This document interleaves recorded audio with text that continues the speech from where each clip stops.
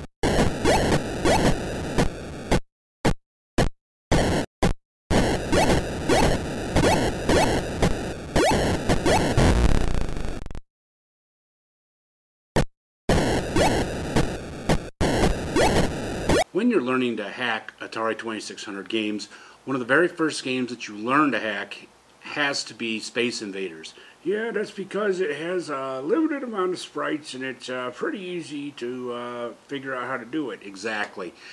Like the top sprites of the aliens actually only have two movements back and forth, so it's easy to manipulate those and make them into pretty much whatever you want in the amount of space that you're given.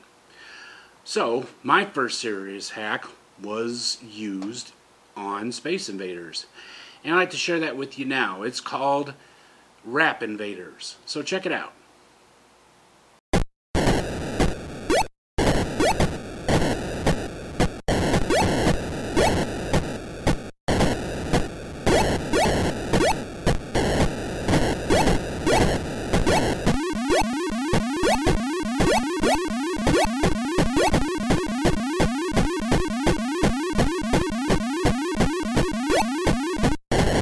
If you enjoyed that little hack I did and some of the other ones, you can easily find those at the Atari Age forums. Go into the Atari Age forums, join up, and go into the area under hacks, and you'll find hacks of Space Invaders and many other games on there too.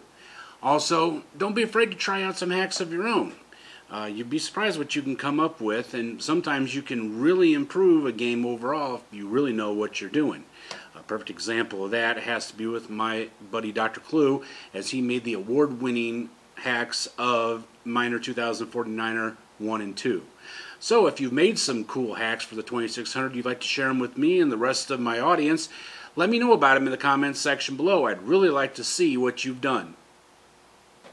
In our next episode, we're going to look at some homebrews, clones, and sequels to Space Invaders. Well, I hope you enjoyed today's episode of Classic Gamer 74. We really enjoyed bringing it to you, didn't we? Oh yeah. And if you did enjoy today's episode, you know what to do. Give us a great big thumbs up. Subscribe if you haven't already, and don't forget to click that little bell icon down there so you'll be notified when we upload new episodes. That's correct. And if you'd like to check out my second channel, it is called Musical Memories. In that series, I discuss some of my favorite albums from rock, classic rock, country, and heavy metal, and some other genres, so please check it out. The link is in the description below. Well, until next time, I'm Anthony Gamer, And I'm Mumford. and we will see you all in the next episode. Until next time, be strong, be safe, be happy, be healthy, and above all, take care of each other, be kind to each other, and stop Asian American hate. See you guys soon. Bye. Goodbye, everyone.